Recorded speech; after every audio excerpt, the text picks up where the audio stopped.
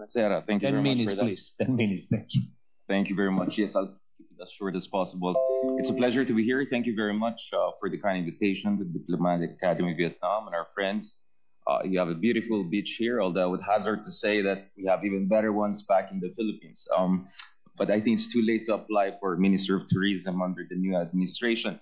Nonetheless, I'll quickly talk about the new administration in the Philippines and its approach to the South China Sea, but also about ASEAN. And just to preface my very short presentation today, let me say that, we in ASEAN always say we don't want to make a choice between US and China. But the reality is that not making a choice is a choice in itself.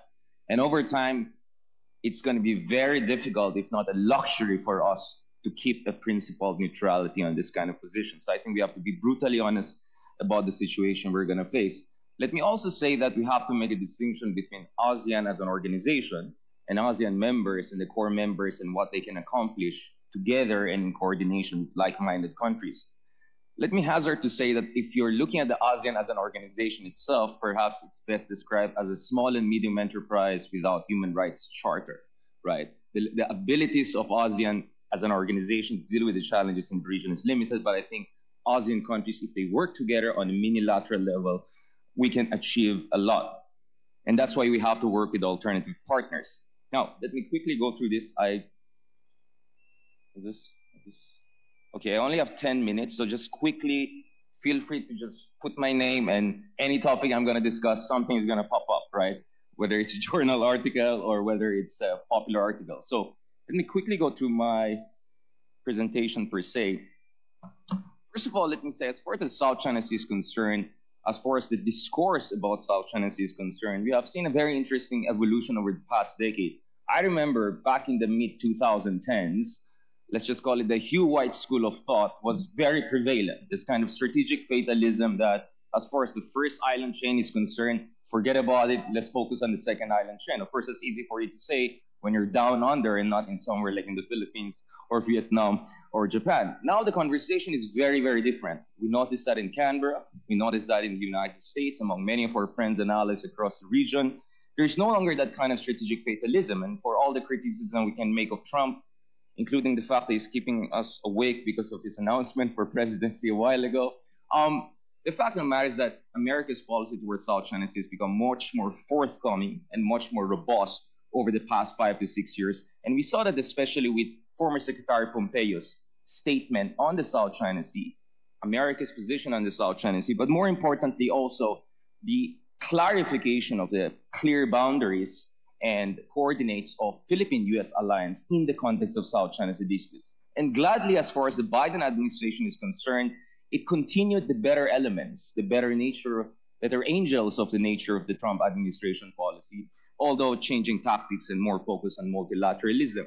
Over the past 5 to 10 years, we also see a lot of our partners from the outside the region, especially our partners in the European Union, Quad, Britain, who's no longer part of the European Union, among others, getting more involved. And we see that more in these events that we're organizing. We see more friends from Germany, from Europe, from all across the world. And I think that's a good thing. We're not expecting our European friends to conduct freedom of navigation operations like Americans. We're not expecting them to be acting like treaty allies because they don't have a treaty alliance with the claimant states in this part of the world. But just their presence there, just their coordinated emphasis on the finality of the UNCLOS ruling of 2016 in itself counts a lot because it dispels the myth, the Chinese-driven line, that the South China Sea dispute is an intramural between major powers. It is not. It's a question of international law. It's a question of the rights of smaller countries and sovereign states like the Philippines, Vietnam, among others, protecting their sovereign rights in the South China Sea based on international law. So we really appreciate it when our partners from Europe across the world keep on re-emphasizing that and pushing back against this rhetoric that this is all a new Cold War and nothing less or nothing more. At the same time, let's also be brutally honest about the nature of the kind of scramble on the ground we're facing. At the onset of COVID-19 pandemic, we saw that, for instance, America could not project power the way it wanted to. Joint military exercises with the Philippines, among others, were postponed for quite some time, right? We saw even an American aircraft carrier being bogged down because of COVID-19 infections. Now, that was precisely also the time where we saw China making big announcements and big moves in the South China Sea. And if that doesn't tell you about the nature of the challenges you face on the ground, I don't know where you're living and what kind of ostrich strategy you want to pursue for the foreseeable future. I'm glad, by the way, to have a Chinese fellow panelist. It's been quite a while, so I look forward to Professor Wu Xishun's intervention later on. I can see my moderator is looking at me. Why this is not working? Can we go to the next? Okay, this is... Jeez. Where? Here? Oh, here. Yeah. Okay. Okay. Now, as far as the Philippines is concerned, let me just say it's a long story. Okay. You can just read my books and articles about it. But let me use a bit of a Hegelian term. I think as far as President Marcos Jr., the new Filipino president, is concerned, it's a kind of a negation of a negation situation. On one hand, he's negating the seeming or real strategic subservience we saw under President Duterte. And I kind of predicted actually before even he became the president, despite a lot of skepticism by a lot of our colleagues and friends. But at the same time, it's not a return to the kind of liberal foreign policy under the more reformist presidents we had in the past, because clearly it's not a US-centric foreign policy. In many ways, I would say the Philippines today is more like fellow ASEAN countries than Mexico, right? I mean, for a very long time, if you look at the Philippine foreign policy, it was not as balanced as many of our neighbors like Vietnam, Indonesia, and Singapore. It was much more focused on the United States and alliance and much more confrontational towards China. But now that's changing. And in many ways, I would say Marcos Jr. is more like his father rather than the previous president, Rodrigo Duterte, which we call Tatay or the father of the nation. Now, is this going to keep on sabotaging me?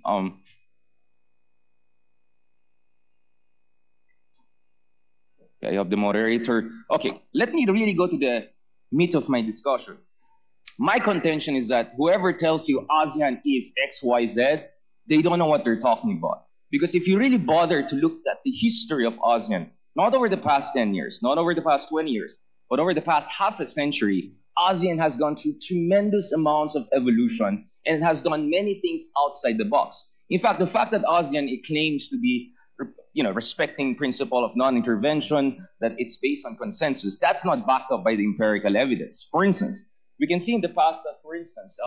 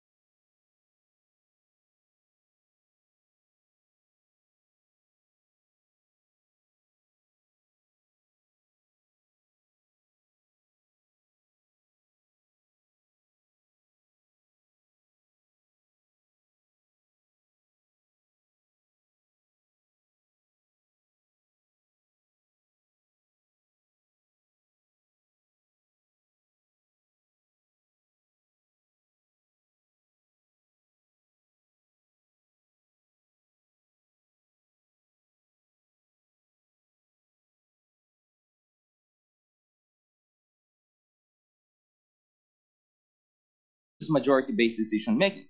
In short, the argument I'm making here is that we have to think outside the box, and ASEAN has been operating outside the box over the years. So when you say ASEAN is just this or that, you're missing the point. That means you don't even know the ASEAN's history itself. So whenever in ASEAN we had decisive leaders, we were able to have decisive response. And I believe in many ways, ASEAN's inaction, dithering, and divisions is also a reflection of lack of a core leadership